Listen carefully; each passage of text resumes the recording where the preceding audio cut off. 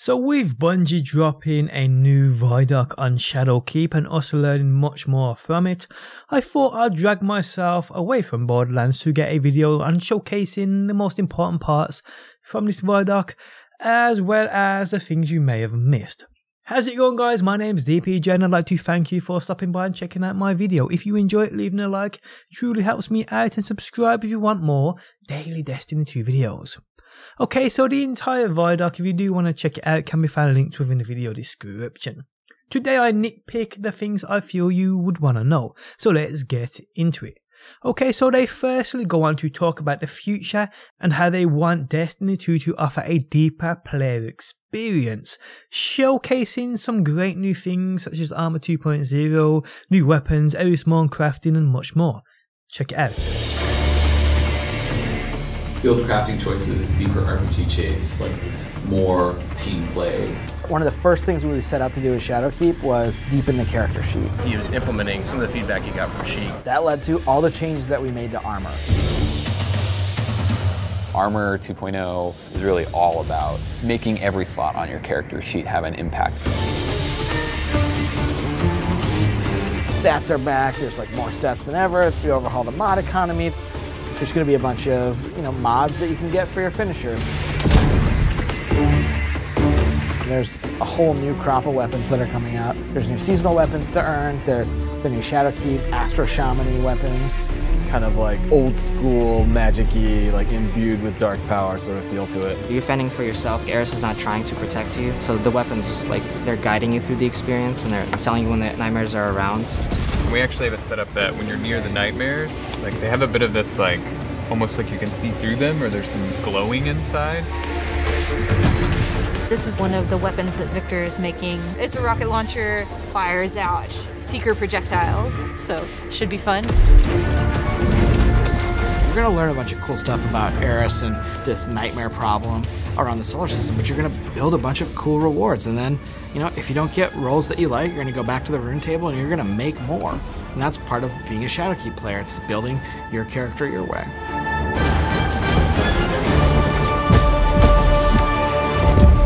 Okay, so let's quickly go back over a few things mentioned and seen here. What is this weapon? It looks super unique. Possibly a new exotic, something that's coming with Shadowkeep, something for the future, a concept image.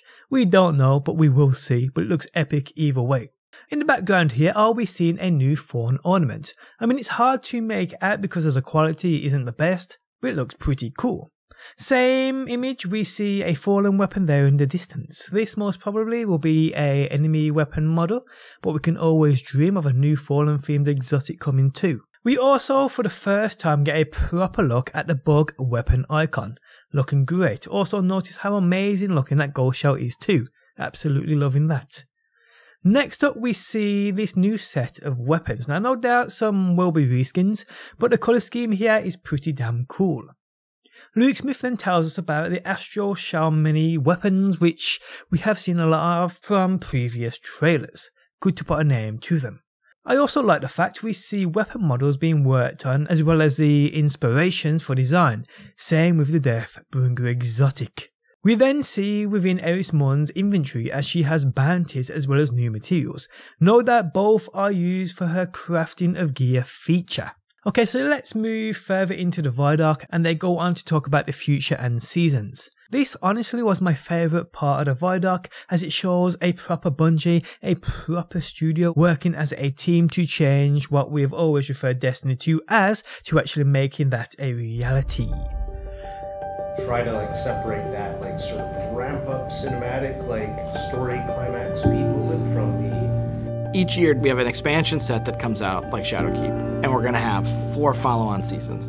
And the expansions themselves are meant to be an anchor that is going to set that arc in a place.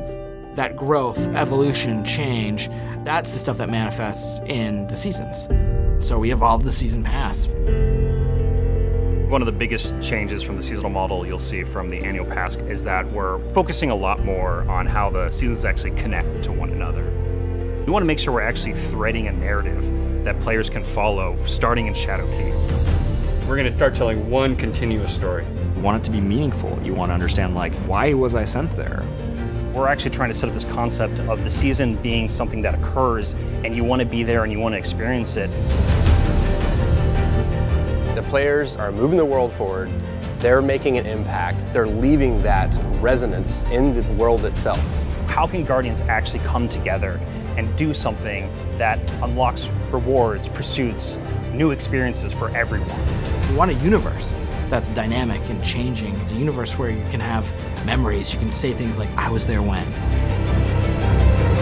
So yeah, looking good for real. Then next go on to talk about more ways to play, discussing the artifact, a new dungeon, Nightfall new modes, and PvP people. Check it out. Every season they log into Destiny, there's a new way to play the game. Season rank, the artifact, the bonus power that comes with the artifact, player elected difficulty. These are all systems that are designed to make the game more compelling as a character building game.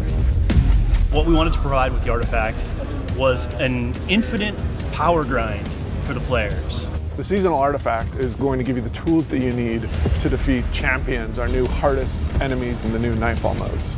We're calling it Nightfall the Ordeal, so the players can choose how hard they want their difficulty to be. The further up you move in difficulty, the more likely you are to get the kind of rewards that you're looking for.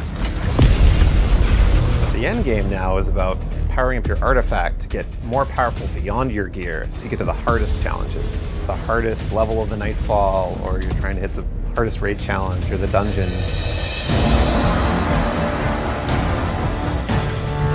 The dungeon that we're shipping in Shadowkeep's time frame is deep within the moon. You fight your way down into like the depths of this chasm, and there's all kinds of traps on the way. This is an opportunity for people that want the raid experience in terms of the mystery of the activity, but with Fire Teams 3.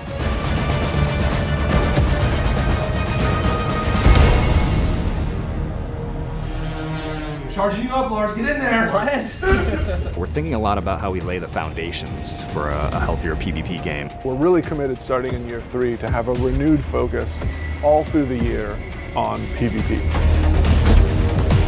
That's going to be bringing back Destiny 1 maps. It's going to be bringing elimination into Crucible Labs. We're doing this really cool thing where we have 4 different iterations. Try them out week to week on the new maps and get feedback. We want seasons to be relevant for everyone. We want it to feel like everybody has something new to do and feel like they're all doing it together. We're here to build something that lives.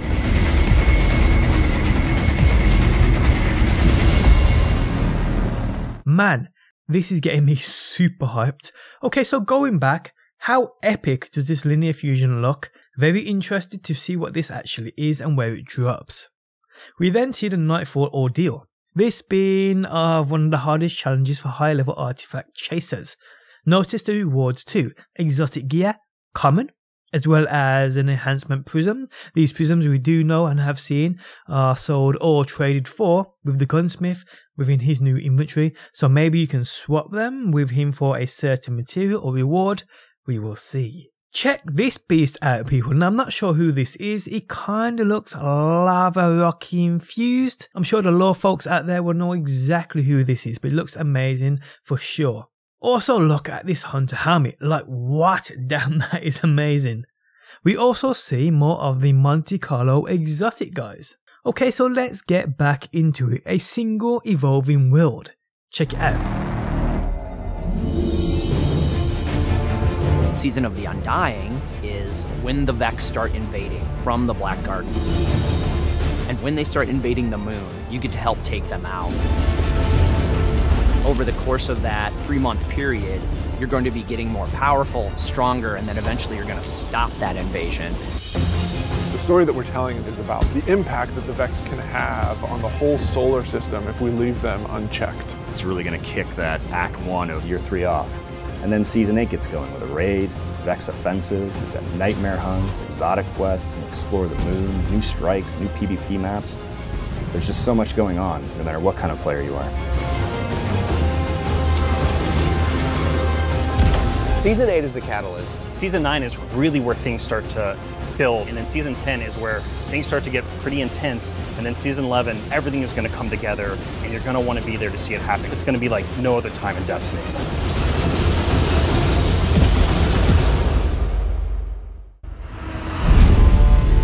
Single evolving world is one of the biggest changes that we're going to make over time to Destiny. Getting to that single evolving world is asking us to kind of unlearn a bunch of the things that we've learned. Hopefully we think we've made the right calls, and if the answer is no, like, the good news is we're in full control to change it. We can keep evolving the game. We're turning it into a game that we're all proud to be working on. We have a vision, we have a roadmap, we have a place we want to take Destiny, and Shadowkeep and Season of the Undying are just the first steps. It's a foundation. This is like the bedrock that we're going to build a lot of other stuff on top of. Forsaken broke a bunch of the bones that we had set, with Destiny 2. What we've been able to do this year is reset them. Are we done? No, not even close.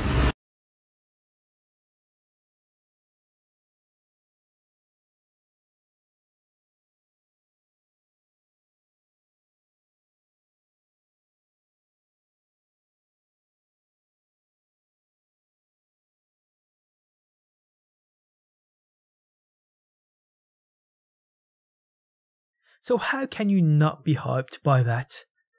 Okay, so going back over a few points here, we see a new roadmap.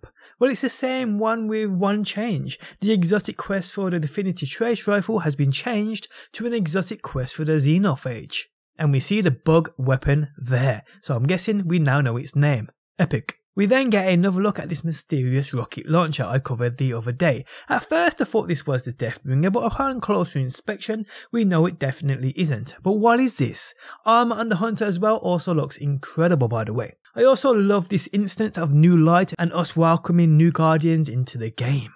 And then we see this amazing looking room which looks to have some kind of module at the end. Where is this place? Possibly the new dungeon? We will see. And then guys, we get another look at this beast, whoever this is. And guys, that is it. If I've missed anything, let me know down below within that comment section. Also tell me what you think the future of Destiny holds. And if you say reskins, I'm going to cry. But yes, I am super excited for Shadowkeep. And the more we learn about it, the more hyped I get. 2 weeks people and it will be here. But on that note, we have come to the end of the video. Guys, if you enjoyed it, leaving a like really helps out. If you're new around here and want more Destiny videos, be sure to subscribe. And if you never want to miss a video I upload, you can turn notifications on by hitting that bell button. But guys, thanks as always for stopping by. Hopefully you enjoyed the video and hopefully I will see you on that next one.